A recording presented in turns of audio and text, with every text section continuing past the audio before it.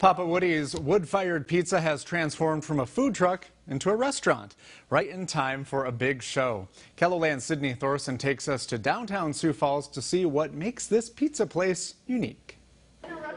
People are already lining up at Papa Woody's Wood-Fired Pizza's new location. With loyal food truck customers, including Doyle Burnside, the new restaurant already has a following. I've been going to Papa Woody's ever since they opened in the food truck. It's an awesome experience. They do great food.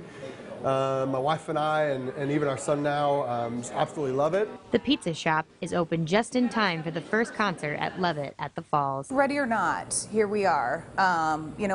We were very delayed in getting open, so we had not planned to open on the opening weekend of the Levitt. We thought maybe we could get a little practice in before we have major crowds over here, but we've been doing this for 3 years. We know our pizza, we know how to cook our pizza. This business began with the family, and that's the reason it's turning out more pizza than ever before. It has really just been me and Steve since day one. Our son Arian has been our only employee, if you want to call him that.